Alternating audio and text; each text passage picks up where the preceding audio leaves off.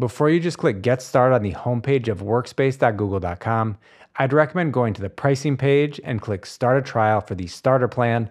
Otherwise, Google automatically enrolls you in the standard plan, which costs double the price. Enter your business name, select the number of employees, choose the region, and click Next. Enter your name and email. You'll be the admin for the new Google Workspace account. Does your business have a domain?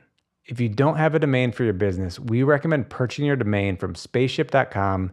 They have some of the lowest prices on the market, free privacy protection, and great customer service. Find out more information about domains, sign up to Google Workspace, and more using the links down below in the description. I'll enter our tutorial domain and click Continue. Here you're creating your first email. This could be you, it could be for customer support, or a general business email.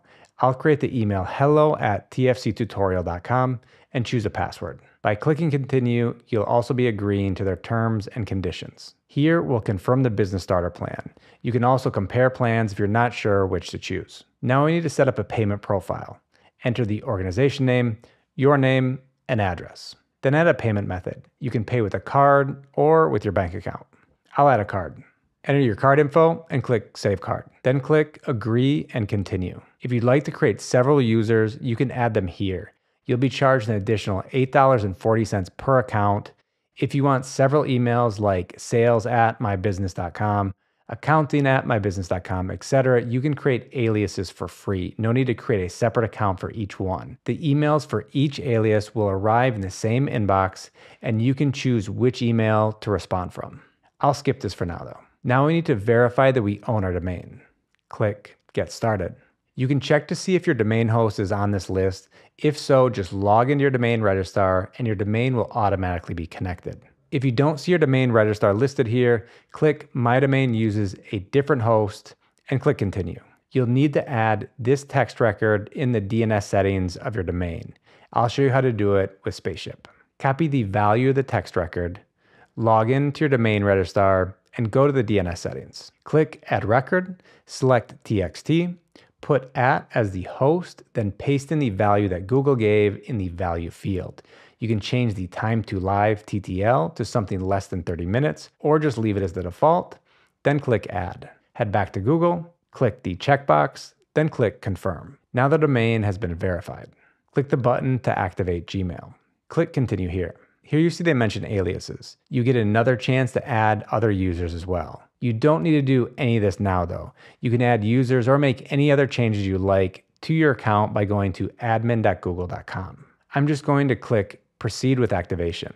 Again, I'll click My Domain uses a different host and click Continue. Now we need to add an MX record to our DNS records. Name set to default value usually means to add the @ symbol.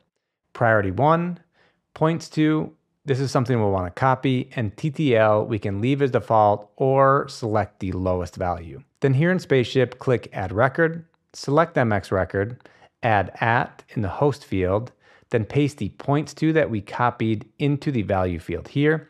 Change the preference from 0 to 1. I'll change the time to live to 1 minute, then click on Add. Go back to Google, click the checkbox. We're all set. Gmail is now ready. Now you can go explore Google Workspace. They want to know your main goal of using Google Workspace. Connect with customers, collaborate with your team, or improve productivity. You can click on one, or I'll just click on I'm not sure. It now wants to know which of these tools you already use. I'll click I'm not sure again. Everything's already set up. They have some additional recommendations though. For example, setting up two-step verification if you want some additional security. But whenever you're ready, you can go to mail.google.com to get into your new Gmail account. It's going to ask you to enter your password, then click on Next. Here you need to click saying that you understand all the terms, services, and policies. Now you're ready to send and receive emails, use Google Meet, create spreadsheets, documents, and more. Again, if you still need a domain, don't forget to check out Spaceship. You can find a link to their website in the description down below. If you need a website for your business, here are the best website builders. And I hope to see you in another video. Bye-bye.